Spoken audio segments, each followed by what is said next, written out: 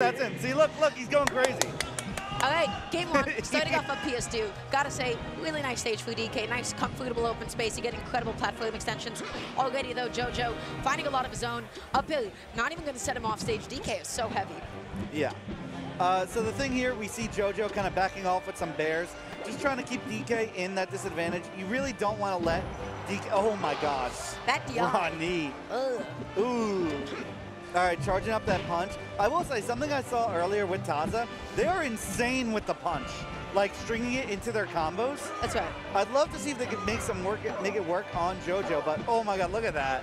Look at this domination from the story JoJo, the longtime veteran. Now it begins. Up in, and then you. And there's the punch. Oh, what was that? At box? That's not no way. Leighton is popping the fuck off in the background. I don't know if you can hear him screaming. Yep, getting off the ledge. Nice punish on that up as well. That's going to be the ledge grab, and that's going to be the stock. Taza, keeping it nice and even at 80%. Oh, gosh. Oh, and the reverse knee. Yeah, disadvantage state for DK in this matchup. Kind of awful. Oh, yeah. All right, here we go. Oh, I'm loving these stomps. Trying to catch DK on the way up. Okay, the He grab. just waited. He sat there, he waited. He caught that neutral across the stage. No full combo, though. Missing that other up air. Yeah, I will say, as a Marth player, it's crazy to see someone else not fear DK's grab like we do. Because it's for us, it's the plague. I play Marth. I can't stand this. It. I hate DK so much. Oh, my God. JoJo with a lot of just... Optimal oh, my punish. God, misses the knee. Almost optimal punish. Looking for the jump call out with the back air. Doesn't find it quite yet. The Falcon kick sends him so far. Knee. I can't believe the Falcon to run kick away reset with this. neutral. That was crazy. Yeah, because here's the thing. You have a little bit of invincibility from the ledge dash, and then you just get back to center. All right, that's big, but 2-1 stock lead against Falcon. Kind of tough. Oh, gosh. Oh, JoJo's mixing. Oh, nice CC into grab. What are we making out of it? JoJo escapes. Unable to get the grab. Wow.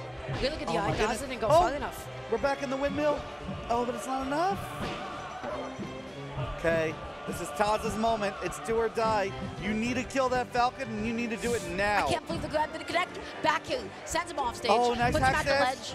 Goes back to center. Jab reset into nothing.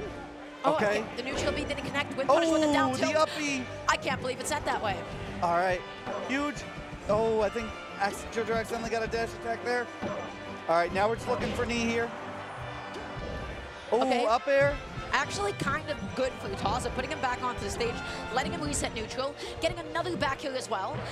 Oh! I think that was supposed to be a neutral beam. I don't know what that side B was. I don't know either. We'll ask him after, but oh my goodness. All right, dominating game one from JoJo, but Taza trying to keep it close. Let's see if they can keep up the aggression in game two. Here's the thing, I think top 16, I think we're in best of 5 territory. I'm not 100% sure. So it's interesting to see where we go on the stages. Honestly, I feel like PS2 was fine for Taza. There's a couple of moments where I felt like he dropped some critical edge guards. He dropped some really important combos as well. FOD, also another excellent stage for DK. Up throw, up air, repositions, and not able to get more than 36. Yeah, I mean, everyone knows this is Falcon's worst stage in pretty much any matchup. Oh, but not if you're hitting those knees. Oh my goodness. All right. JoJo up first stock in game two. Hack stashing to keep his invincibility. Yeah, got to get under DK's up B, and then you'll be able to punish it every single time. Oh, the F smash and neutral from DK. I didn't know he had some Marth DNA in him. Just a little bit, enough to get him to F smash and neutral. Oh, the down B in 2024? That move is so massive. It is the funniest vibe check. Missing the forward, and it would have been able to kill off the top. Unfortunately, did not actually end up connecting. Gets the jump call out with the back heel. That's another one. Putting him off stage. Love that way to catch him. Oh, I can't believe he teched that. Yeah. Wow. Oh, nice back air. All right. I love Taza just shaking his head no after the kill, like he's not happy with it. Okay, there. Oh, soft knee into up air.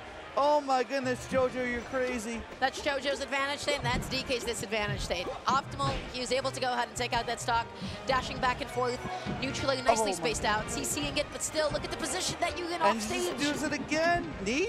Oh, just push him, little push. Soft knee into knee, call that the JoJo right now. Yeah, he is not letting Taza get back onto the stage. Looking for the back air, up air, up air. Kind of overwhelming Taza a little bit. Oh, nice there. Cannot believe he was still able to follow up from that position. Oh my God, misses the edge guard. So many knees from Falcon. Oh, it's and that over. was optimal. He still was able to catch the cross up with the down tilt. That's a sign of a B. Magic percent. Can he do this? I don't know. This is kind of tough if you're Team Taza. Because one knee might just kill you. Yep, that was the one knee. Just like that. Yeah, that's rough. That's DK disadvantage. You need a down air, you need a neutral air, you need a soft knee, and everything combos into knee.